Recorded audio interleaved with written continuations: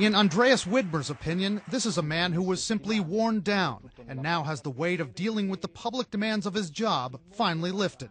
When you're an introvert, you lose energy by being with other people. Did he lose energy? I think he lost energy by being with people.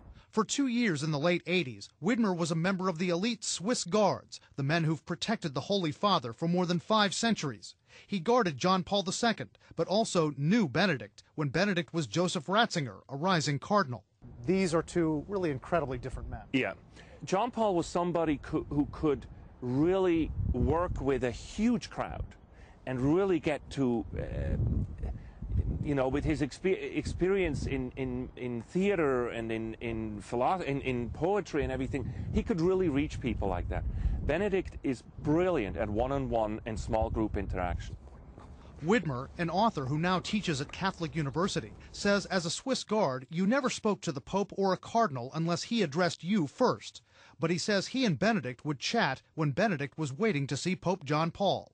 Completely open, like I can talk to you. What was he like to talk to?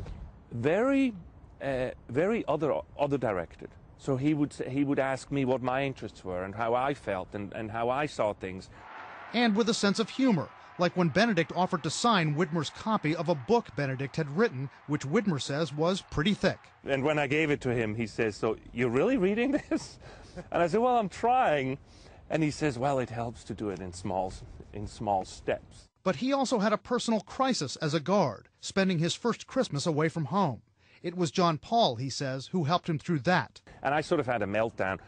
And right at that moment, he comes out of his apartment. And he noticed, and he reached out to me, and he thanked me for being there, and he gave me courage. What were you doing? Were you crying? Or yeah. You were? Well, I stopped crying when he showed up, but he noticed my red eyes. As for what's to come, Widmer says the top job isn't what we think. The Pope is the end of your life. You have to give up all the privacy. You're basically locked in. You can't go where you want to go. Everything is you lose your friends. You lose your family. You're a prisoner. Not one cardinal wants to be Pope. He didn't want to be Pope? No way. He wanted to go back home and write books. They're walking into the Sistine Chapel like this. Don't make eye contact. Really? Nobody wants to be Pope.